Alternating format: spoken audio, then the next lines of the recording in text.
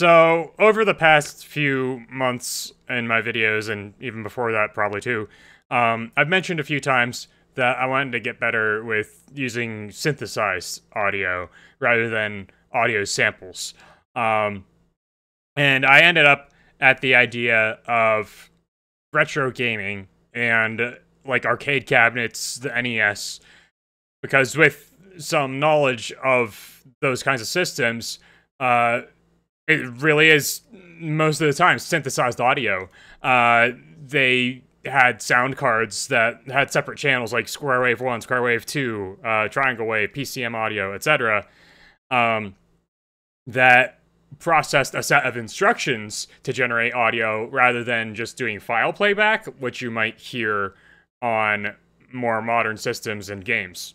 And so having that inspiration, which I felt was pretty fundamental to the idea of sound synthesis, I ended up settling on a target of trying to replicate the coin sound from Super Mario Brothers.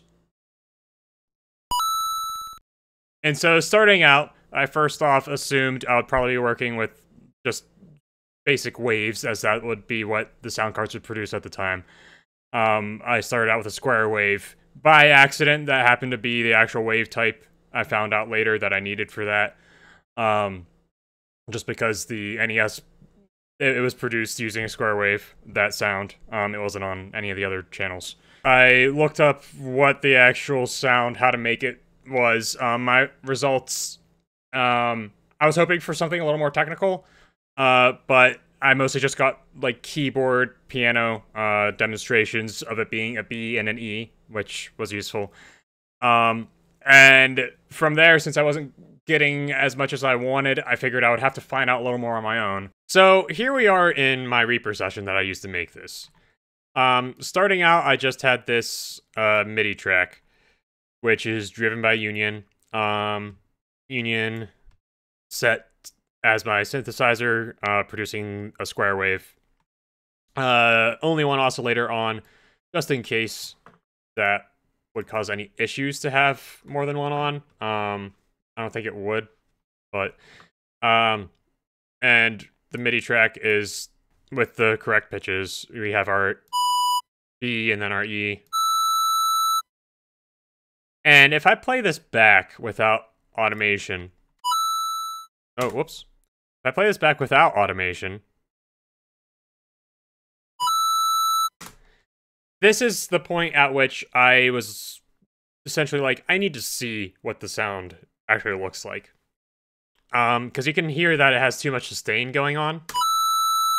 It shouldn't just be sustained at a high pitch like that. It needs to somehow decay. It somehow needs to like fade out.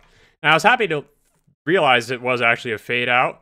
I harvested this audio so I could start doing comparisons and learn from it. And you can tell how it just tapers off.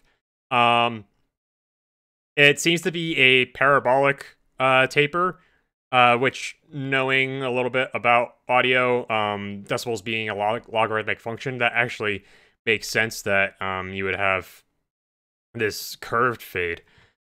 And whenever I put this sample that I harvested from the game in here, I was able to notice a couple interesting things.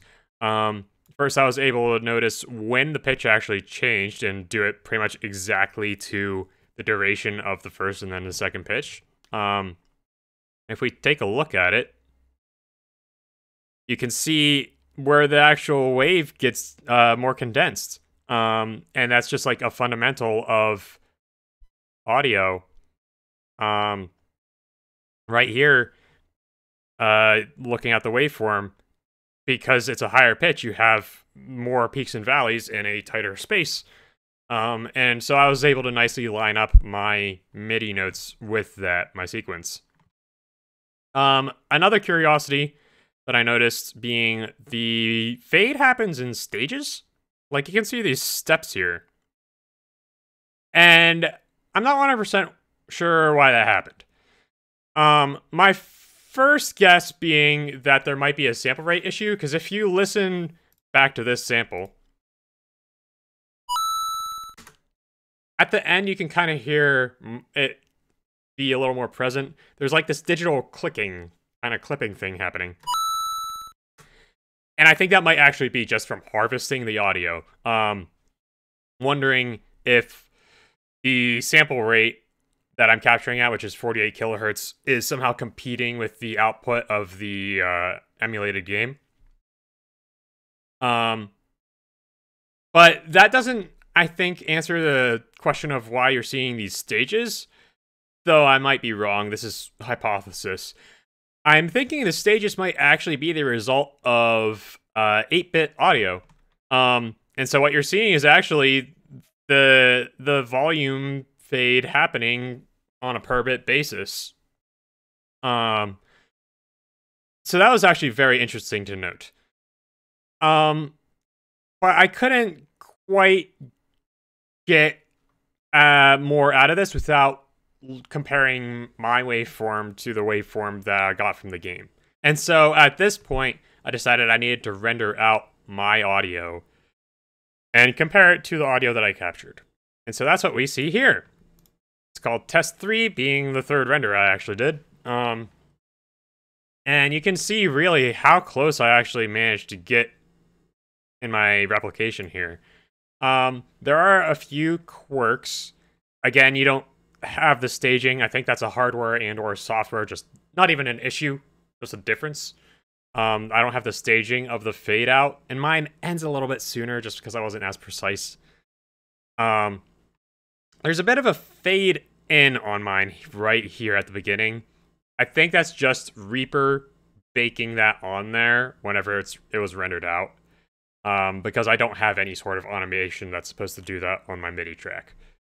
And one other curiosity from here being, you can actually see when the pitch changes, there's like a really significant transient there.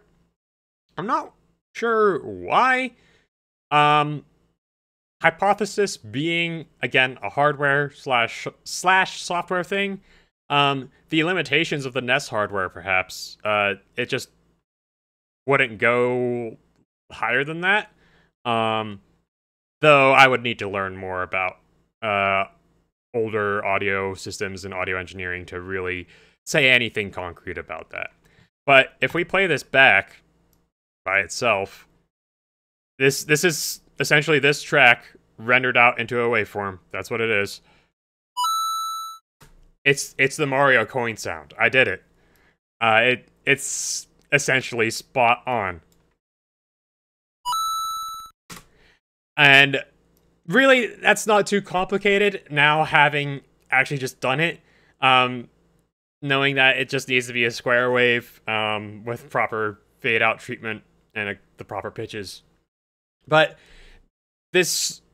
what ended up being a really short exercise here, I think, was a really great fundamental way for me to grasp the production of synthesized audio in a game context.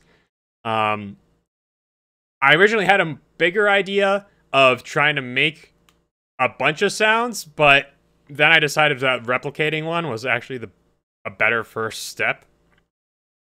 And I feel like I've learned a lot just from being able to look at my result and the game result in a visual comparison like this. With that, I will catch you on my next video, which isn't planned out, but I'll see you there.